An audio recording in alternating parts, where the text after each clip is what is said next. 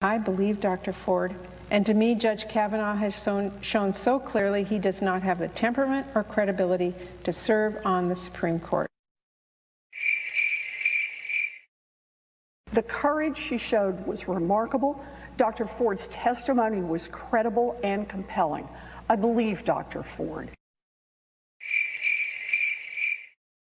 Not only do women like Dr. Ford, who bravely comes forward, need to be heard, but they need to be believed. I believe Dr. Ford. I believe the survivor here. There's every reason to believe her.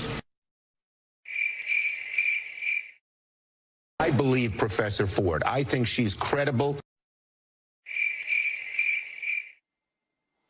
And Nancy Pelosi, she's going to the mat for Biden. Today, we reached out to, well, dozens of Democratic I Believer lawmakers for a response. Not one person had anything supportive to say about Tara Reade, not a single one.